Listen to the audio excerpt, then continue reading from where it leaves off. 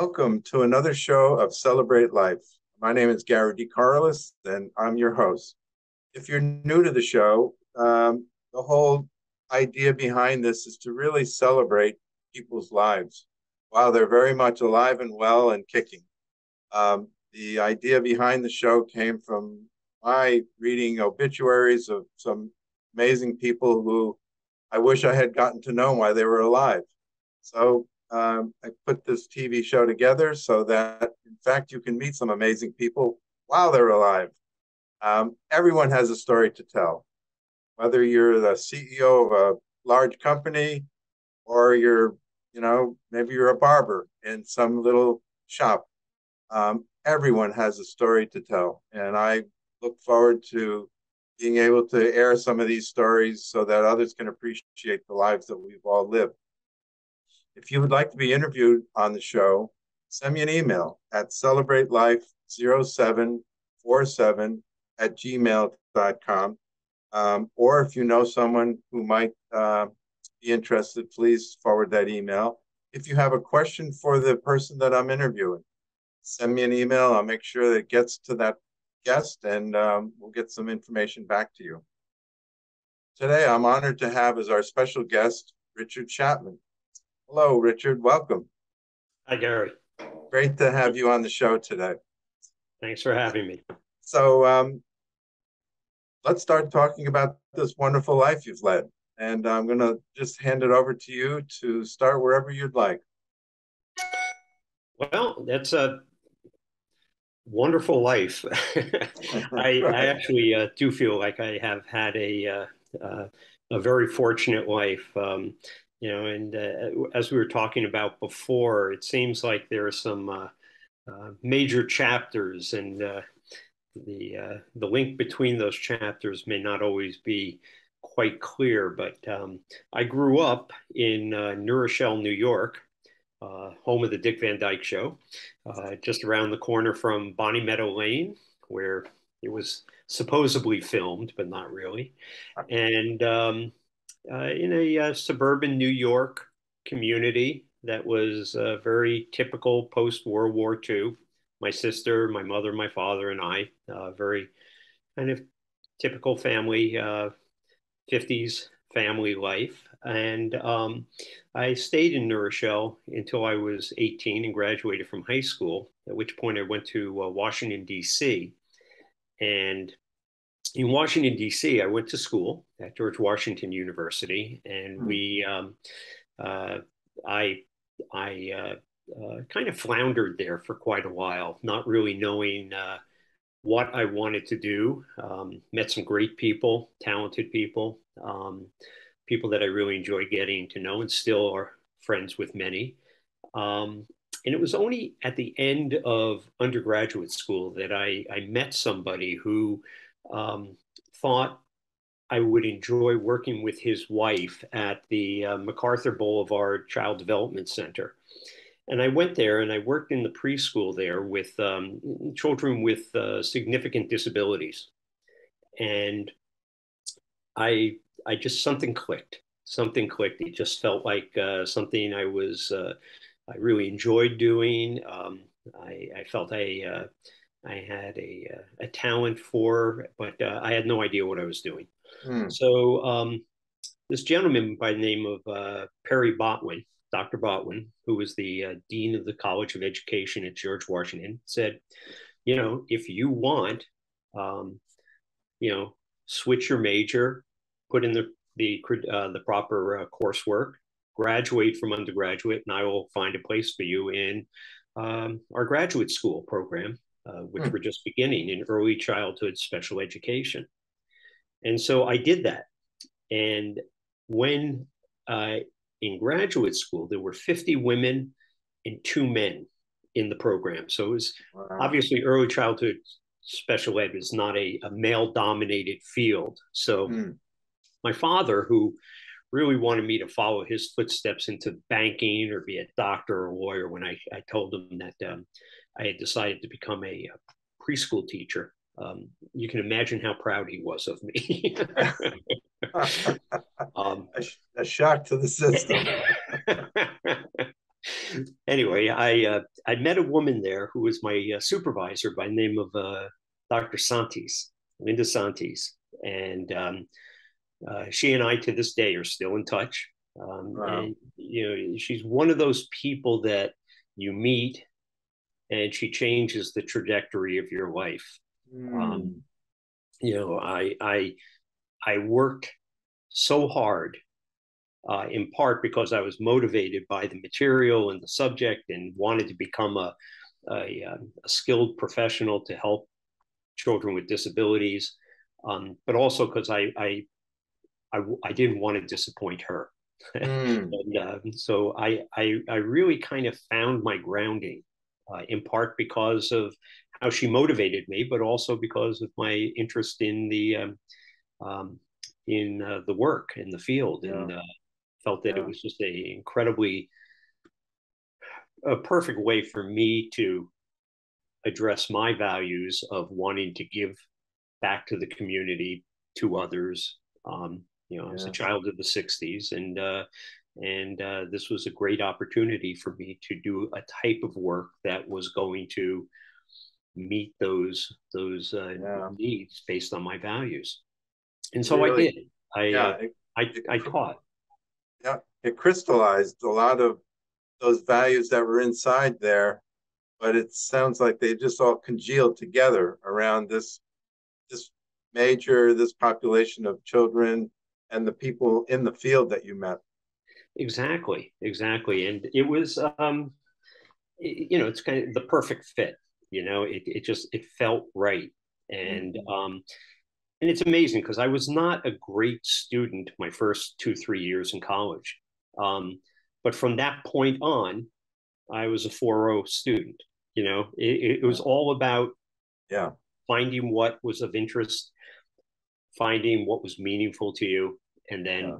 then being motivated to Right. do well. And it felt easy. It felt right. Mm-hmm. The fit was right.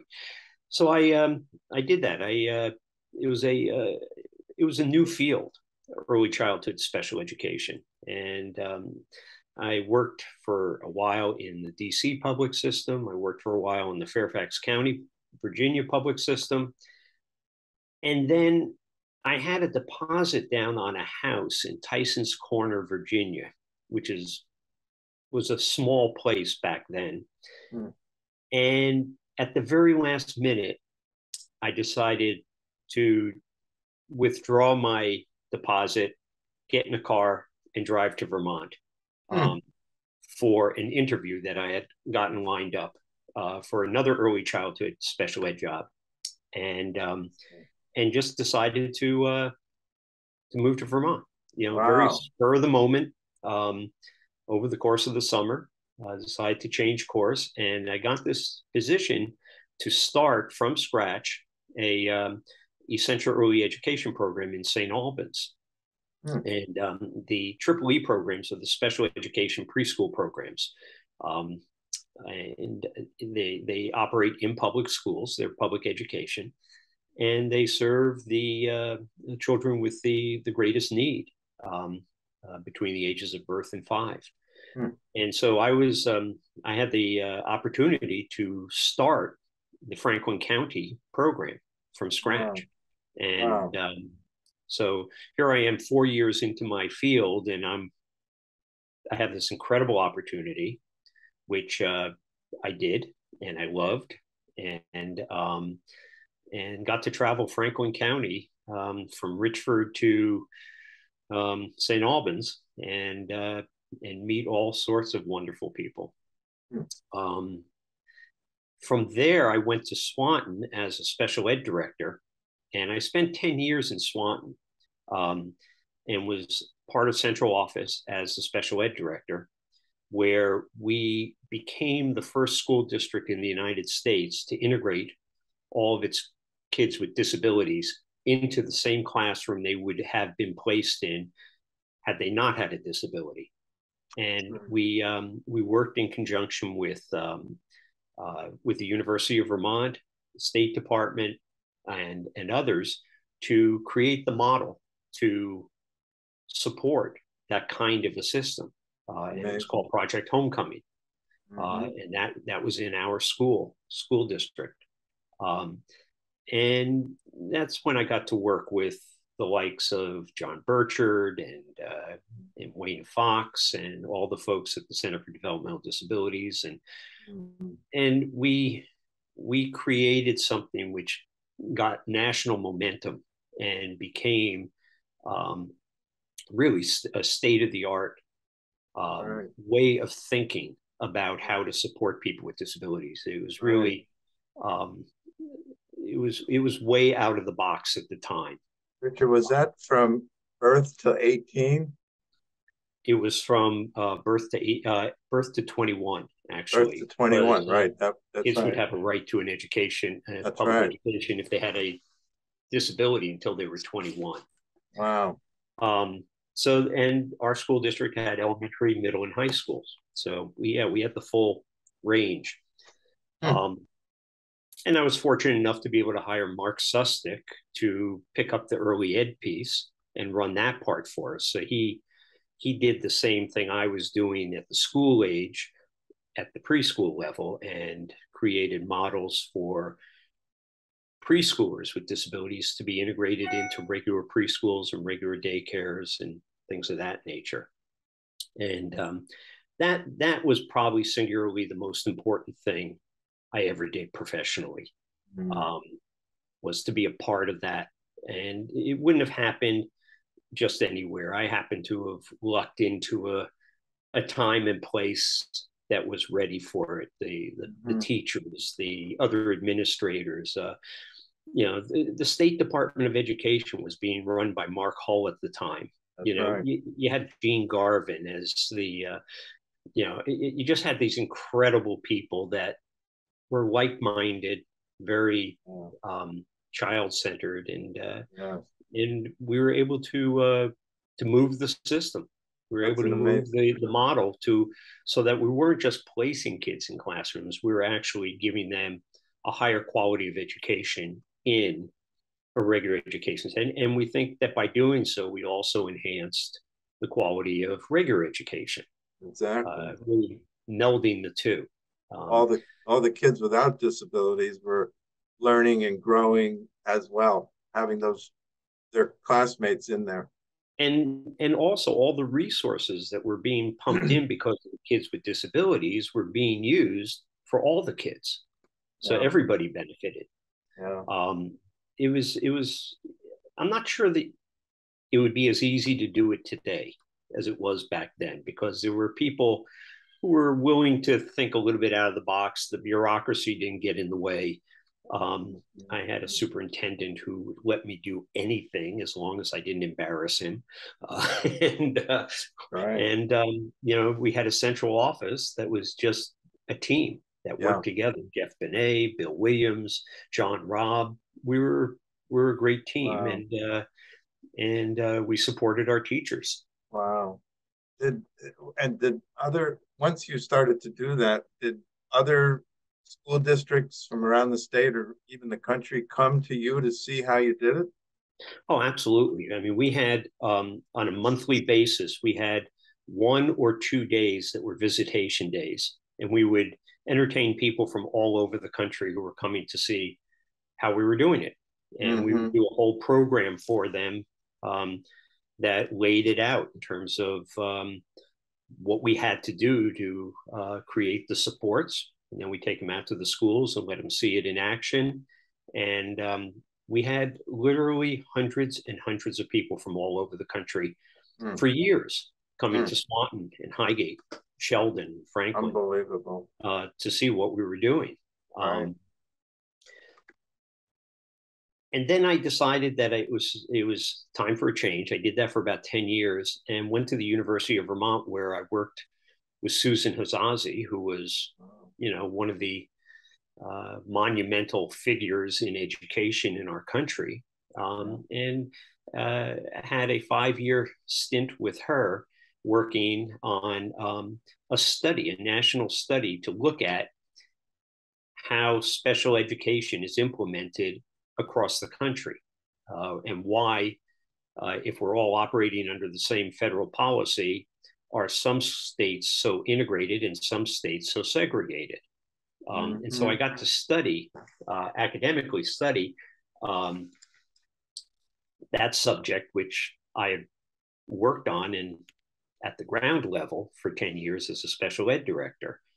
So it was a great opportunity. We landed up writing a research paper called a policy analysis of least restrictive environment, and and that was published in Exceptional Children, the Journal of Record for Special Education. But I just found that was, I mean, I got my doctorate. I was kind of in the higher ed mode. It didn't have the same feeling to me that I had when I worked in a public school. I felt a little too far away from it all. Removed from the action and the intimacy of the working with the kids and families. Yes, and the teachers and your partners. Yeah, it was something just, and it wasn't my sweet spot. It wasn't what I was best at. I was better at the ground level, I think. And so I applied for the principalship at Swanton, thinking that, well, if you want to advocate for kids with disabilities, the best way to do that is to be in regular education, because that's where they're supposed to be. Sure. And so I became the principal of Swanton Elementary, which is the second largest elementary school in the state. When I was there were about 700 kids. And that's just K through 6. So that was for a first principalship, that was a big school. But it had just this incredibly talented staff, very dedicated teachers, and it was as good a school as I have ever been in. Not because I was the principal, believe me. It was when I got there, and if anything, it was less when I left. But no, but it was just a nurturing, caring community of parents and teachers that felt like everybody belonged. And this is a community that about 25% of the school was Abnaki. So we had, a interesting cultural mix. And yet at the same time, you had a school that was really cohesive. And I think the Abnaki community came to realize that the school was a very, very supportive of their children. And didn't really differentiate in terms of where you came from or who you were, or what your heritage was. Richard, I want to just stop you for a second for the audience's sake. So you're doing this fully integrated school work with kids with special needs from 0 to 21. In 1998, I'm in Mississippi giving a speech to an audience of special educators and mental health folks. And the director of special ed for the state of Mississippi was speaking before me. She got up and said, my greatest achievement in all my years of being the director of special ed was to make sure 94-142, which was the law that created special education, that all kids, no matter what level of disability, deserve free and appropriate education in their home community. She got up to say that we have kept that law out of our state.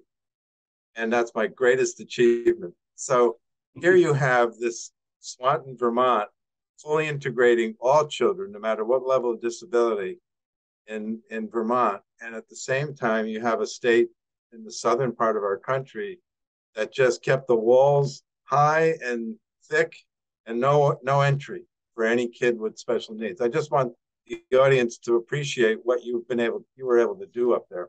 Well, and when I worked with the University of Vermont, and I got to travel with Susan and others around the country to, visit. We had 6 states, and in each state we went to a highly integrated school system, a highly segregated school system, and then we do interviews at the state level. And we were just trying to figure out why do you have the Mississippis and Vermonts? Because we're all operating under 94-142. It just didn't make sense that if you have federal policy, how can there be such a broad interpretation? And it really came down to leadership. Um, Unlike the effective schools research, which said, leadership at the principal building level, we found it was really at the central office level. When you had superintendents and special ed directors and people of that nature that were kind of driving the train, um, and providing the resources and supporting the staff and connecting with parents, that you saw a very different outcome, much more integrated outcome. So it was very fortunate to sort of like have the opportunity to step back and look at it, what we were doing on a micro level, to look at it on a macro level at the national level. And so I did I was a principal in Swanton for 10 years, and then I was a principal in Waitsfield for my last 5 years. I thought I would just sort of kick back, go to a small school that had more resources. And it was interesting because it wasn't easier. It wasn't more relaxed. No, it was, and the idea of a principal, the idea of a principal and kicking back doesn't fit. Yeah, it wasn't, and the whole time, Swanton was a better fit for me. I'm a Swanton kind of guy, it was a much lower socioeconomic profile to the town. But what I found was that even though there were a lot more social problems in Swanton, from domestic abuse, child abuse, drugs, violence, things of that sort. Yeah. It was a very engaged community with their children, and they worked with the school more closely, and they appreciated the school deeply in Swanton, I felt. So then I retired in 2008, which is hard to believe that that's now what? 14 years. 14 years ago. And, what was funny for me was, I had accumulated 4 degrees, including my doctorate. I had worked for 34 years in the field. And then all of a sudden, it stopped. And I stepped back, and it turned out I got yanked back in for as an interim principal for a principal in Moncton that got sick and wasn't able to continue. So I helped them out there for about a year after, but basically I was retired. Yeah. And then when I stopped completely, I switched gears 100%. One of my passions from childhood has always been sailing. I learned how to sail when I was like 7, 8 years old. And when I went to college, I pulled a sailboat down to DC on a trailer and parked it behind somebody's barn. I just have always had a sailboat. It might be a dinghy, it might be 10, 12, 13 feet, but I always had a sailboat. And then when I retired, my wife and I decided that she was going to work for a couple more years, but that when she retired, we would find ourselves a sailboat that we could live on, and we would sell our house and put all of our possessions that we kept in storage and live on a boat and see what happened. And so we landed up buying this beautiful boat called Atalanta, a 44-foot little harbor, which is a Ted Hood designed, beautiful sailboat. Older. It was about 25 years old when we bought it. And we did some work on it for a couple years, got to know it, gave a lot of thought to it. And then we moved on board in 2013 and started sailing south. And my wife, who grew up on the Rosebud Indian Reservation in South Dakota, Oh, not she's not Native American, but her father worked for the tribe, the Lakotas, and uh, she spent most of her like third grade to 12th grade on the reservation. wow. And believe it or not, sailing is not a big sport out there. Uh, I was they, just going to say, there's no water out there. I don't think swimming is a big thing either, because she didn't know how to swim. So we move on board, and she says, "I'll give you 2 years of this. I can do this for 2 years." And that was 2013. We came back 2020, and Wow. we got down, and we that winter we left the country and went into the Bahamas and took what they call the thorny path, which is down to the Dominican Republic and across Puerto Rico and through the BVIs and the USVIs and into the Wow. Caribbean chain, and then landed up for hurricane season in Grenada, which is at the Wow. bottom. And we put the anchor down, and we didn't pick it up for about 4 months, and just became part of a community there that it was an incredible experience. We Hmm. met all sorts of interesting people from all over the world that had all sorts of incredible experiences. And one night, we're sitting there with our friends from England, Tony and Ann, and I think we had way too much to drink. And he looks at me and he kind of slurs out, "You want to go to Suriname?" And I looked at Kay and she looked at me and we both said, "Sure." We didn't even really know where Suriname was, I don't think. I don't know where Suriname is. Suriname is if you go down to South America, around Venezuela, past British Guiana, then there's Suriname, then there's French Guiana and Brazil. So you're about 300 miles from Brazil when you're in Okay. Suriname.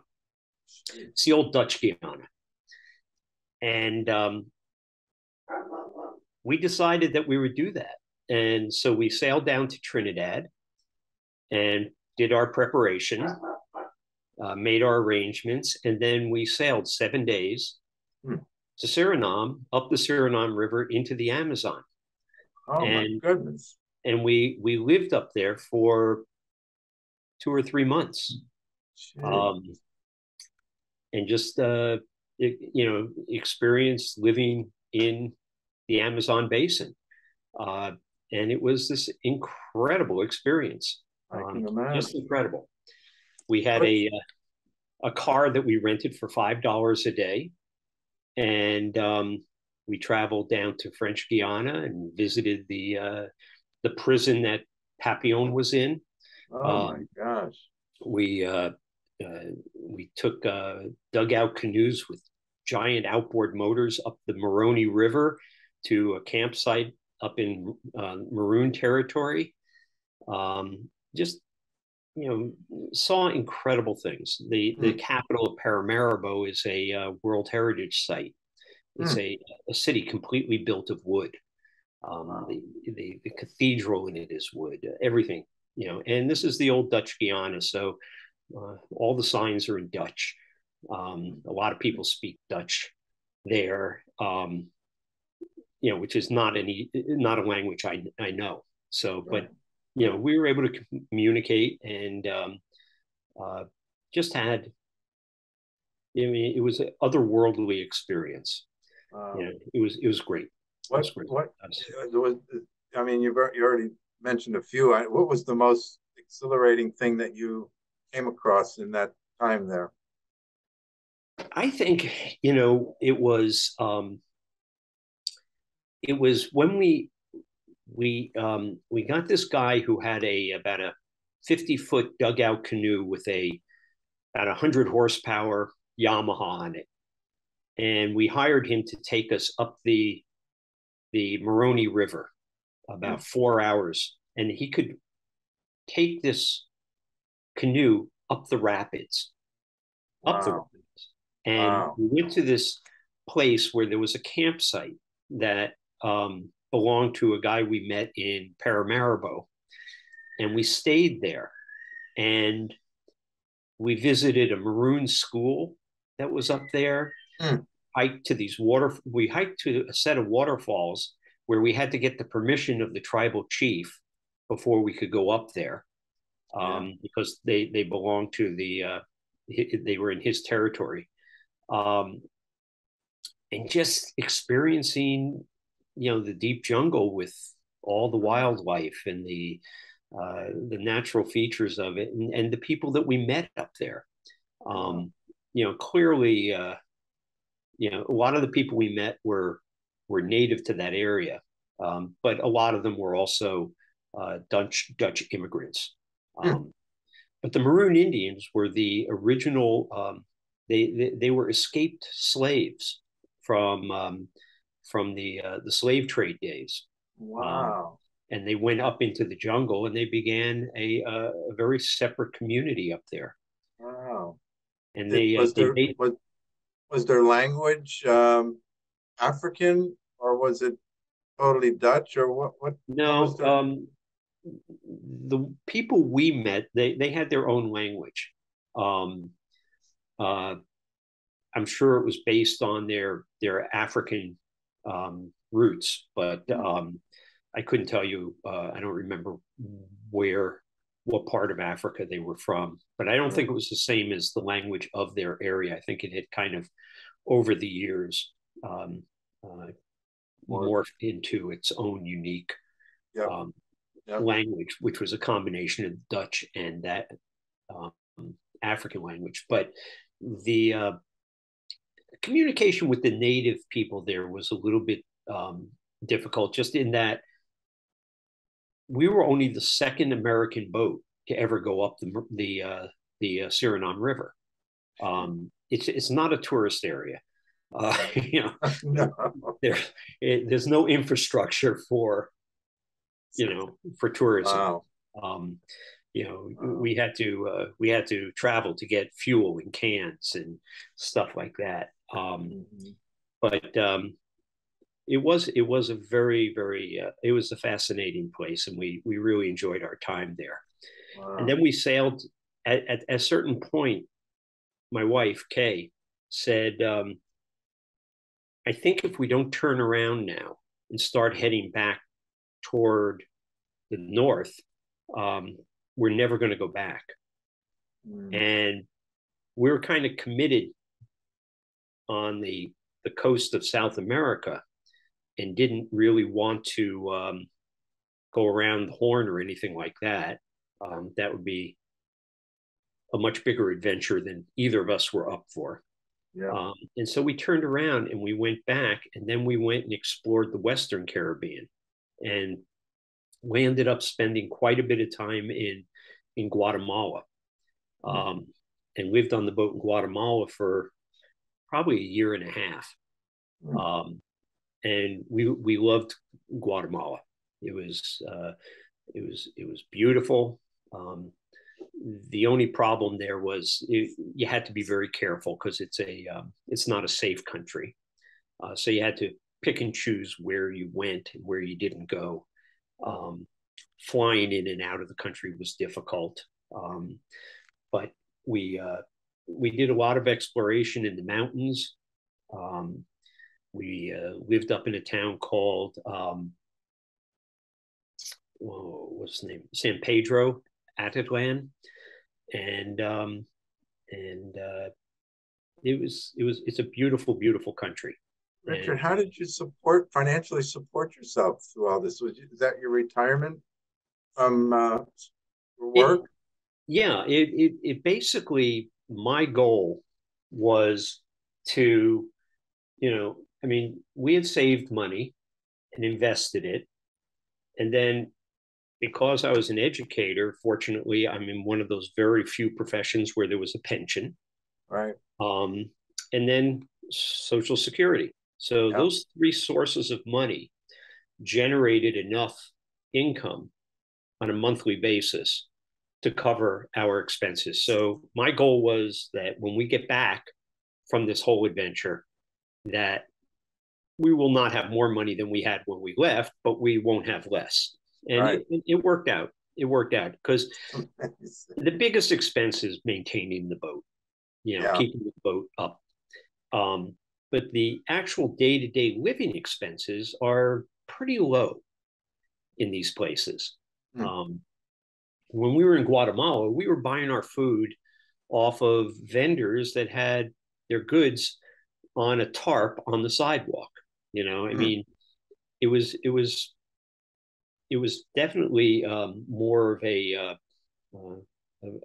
don't want to say third world, but it was kind of a third world Yeah. economy. Yeah. So, the whole economics of it were different. But then we went up and we fell in love with Mexico. And Wow. we lived in Mexico for quite a while on an island called Isla Mujeres off of Cancun.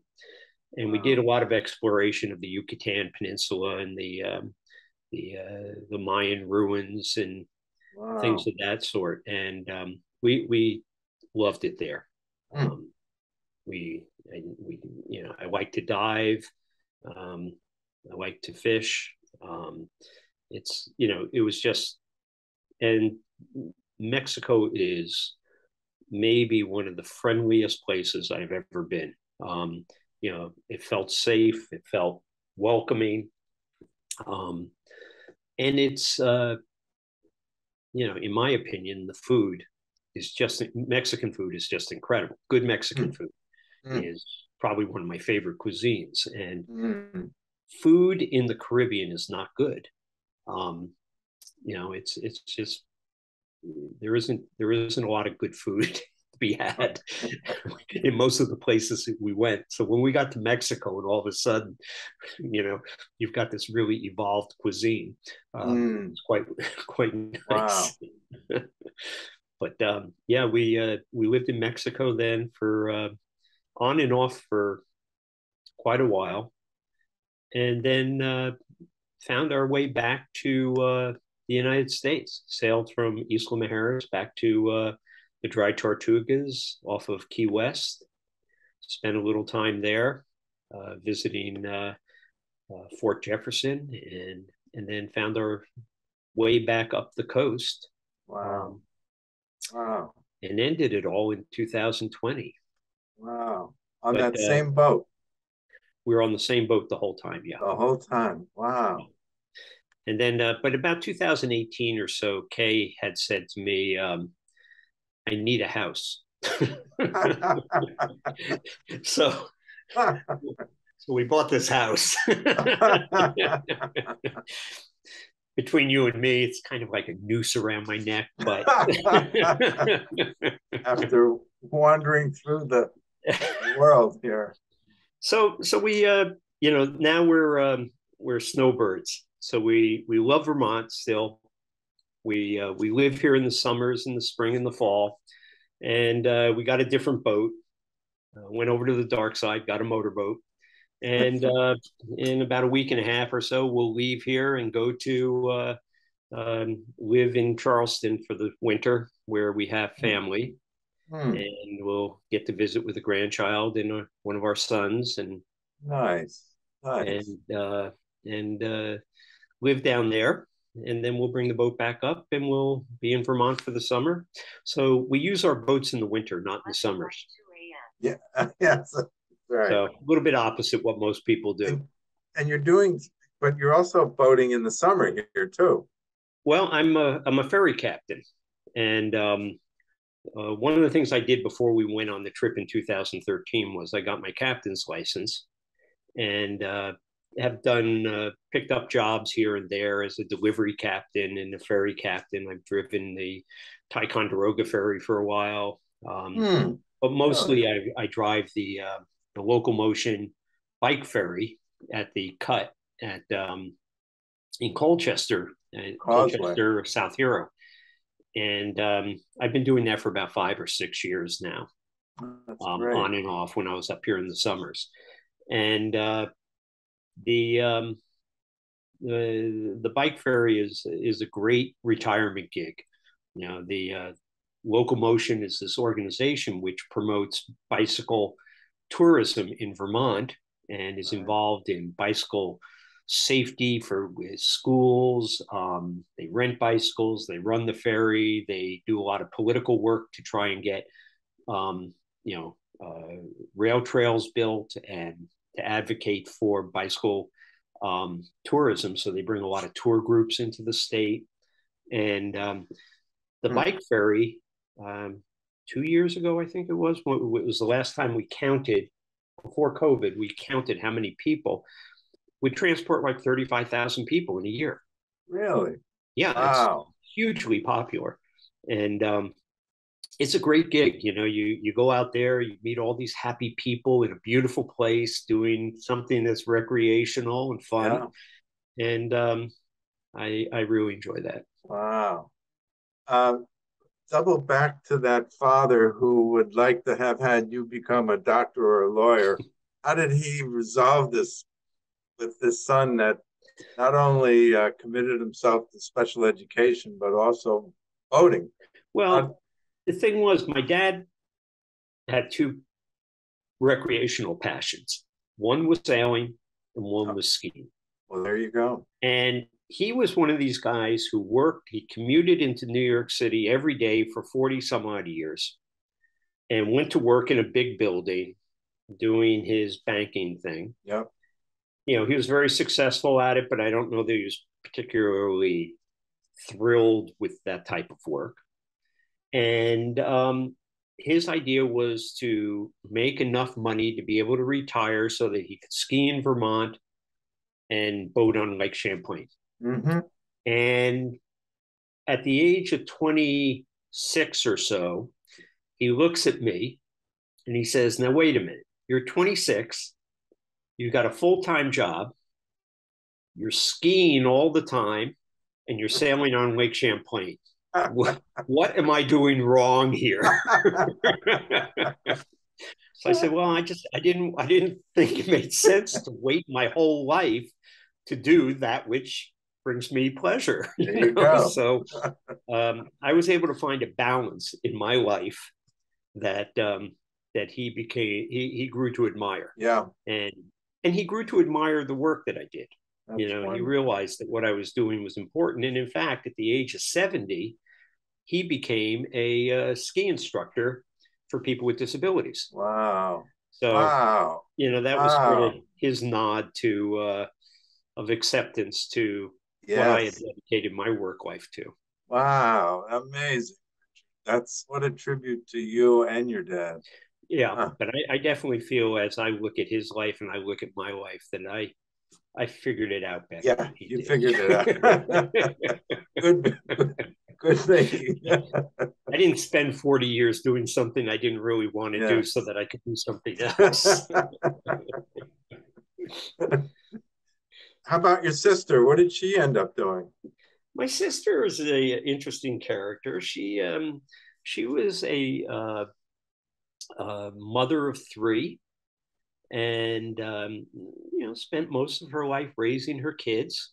She worked as in the advertising business for a while as a executive secretary, and then she worked for some real estate firms, again, administrative kinds of jobs. Mm-hmm.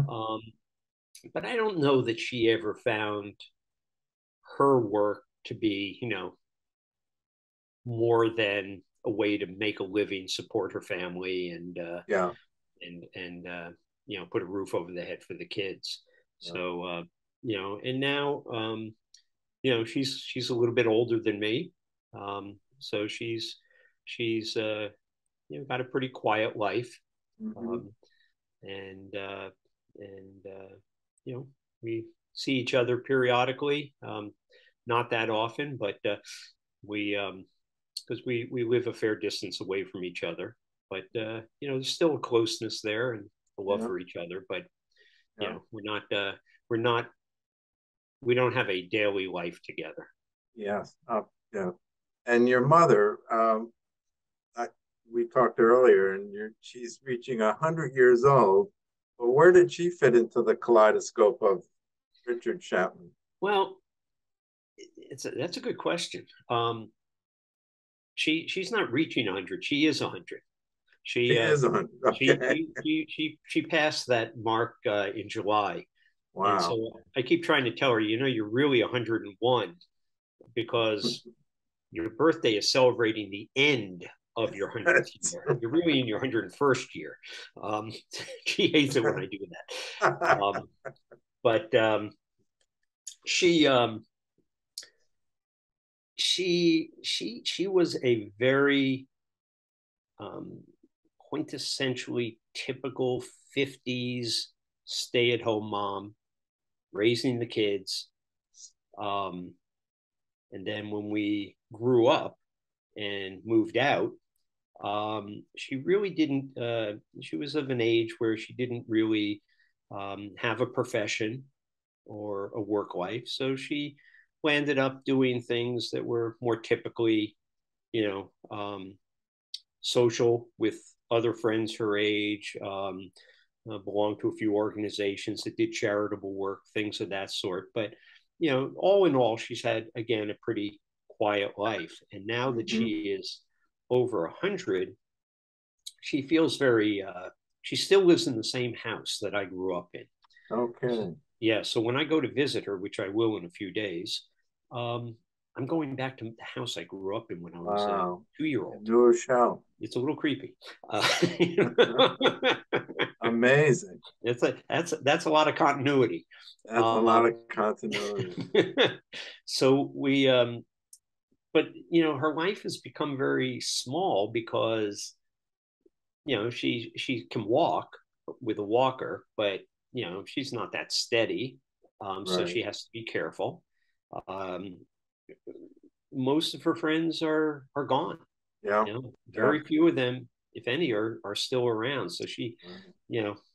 remarkably, there is the children of one next door of are the same as when I grew up. They've taken the parents' house, but pretty much my mother lives a very isolated and quiet life. She has a companion that helps her, and Yeah. Yeah. it's. I think she's doing very well for a woman her age, but she is 100. Yeah. Wow. So you've had a Part of the problem is also, you end up with losing your hearing, your eyesight starts to go. She can't watch television, she can't read. hmm, Um, that's you tough. know, audiobooks are hard for her now, and so Yeah. it gets very small Yeah. when you get that I'm older. sure she'll be happy to see you in a couple of days. Oh yeah, she's looking forward to it. Yes. So, Richard, we're coming to the end of our time together, but is there, when you think about the the length and richness of your life, is there anything that stands out, recognitions, personal achievements? How would you summarize this wonderful life of yours? Well, I think we touched on it a little bit when I talked to you earlier, but I think part of it's just a willingness to take chances, to do things which are not familiar. Um, and, sometimes it works and sometimes it doesn't. Mhm. Sometimes you have a great experience and sometimes you go, well, I won't be doing that again. um, Right. but, I think that, just sort of recognizing that time changes us and time changes everything around us. And you've got to sort of, not hold on to, the good old days. Mm-hmm. I mean, Mm-hmm. the old days for me were pretty good. Um, but they're over and I'm looking forward to some different things in the Yep. future. I don't know what they are. I'm Yep. not much of a planner. Um, I do plan, but not that far in advance. Right. and and my thought is that things will become evident. Um, things will open up if you're open to them. Yeah. So I'm Yes. looking forward to the next 10 years or so, but I also expect, that I won't be doing the same kinds of things. I mean, I had a revelation this past winter. This past winter was the first winter I didn't have a boat. And so I was up here for the winter, Mm. and I was in between boats. And so I got a ski pass. And I used to be like a really good advanced double black diamond bump skier type guy, which is Wow. why my knees feel so good today. Uh, but I got back out there and I realized that like I can't do that anymore. Mm-hmm. I can't go down the same trails anymore. I have to take Mm-hmm. it easy. I enjoyed it, but Yep. I have to do it differently.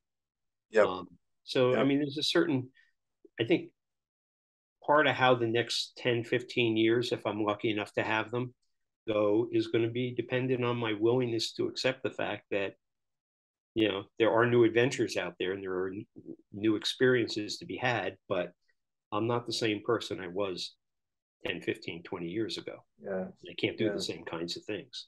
And Yes. so I don't want to dwell on that because I'm sure there are things that I can do that I couldn't do back then.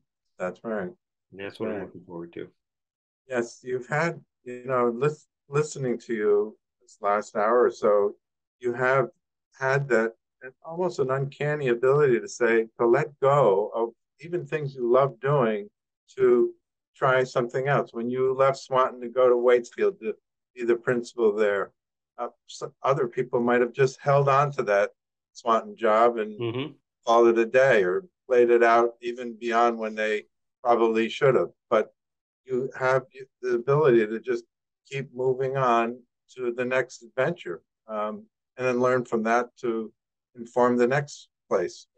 Yeah, and one of the things that we haven't talked about is just my whole relationship with my children, um, and you know the children that I had when brought to this Brady Bunch group that we have now.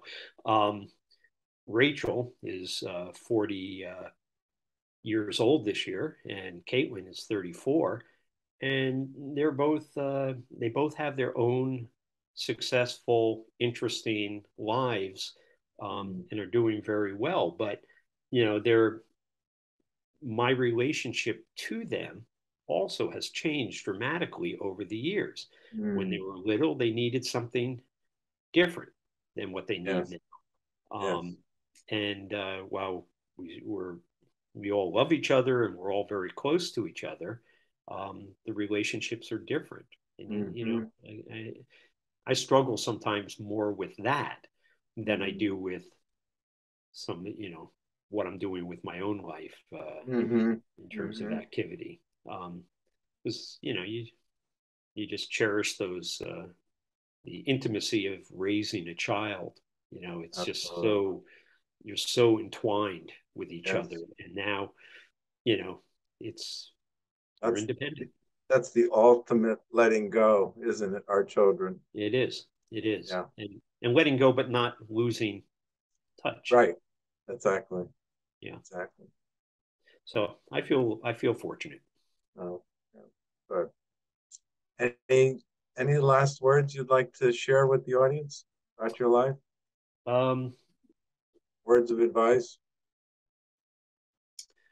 well, you had one question down here. It said, "Do you have any favorite quotes?" I think this would be a good way to end. Oh, Um, that'd be one wonderful. one of my favorite movies or play. Actually, it was a play by Herb Gardner, 1964 play called "A Thousand Clowns." And in the movie, it was played by Jason Robards, and he had this one line that stuck with me, and it was, "If life isn't fun, then it's just one long dental appointment." I try to remember that all the That's time. a good line. Great line. Richard, thank you for being on the show and You're sharing your very life welcome. with us. And it's a good life. Thank Fun you. to celebrate with you. Well, it's fun to reminisce and great to see you again. Same here.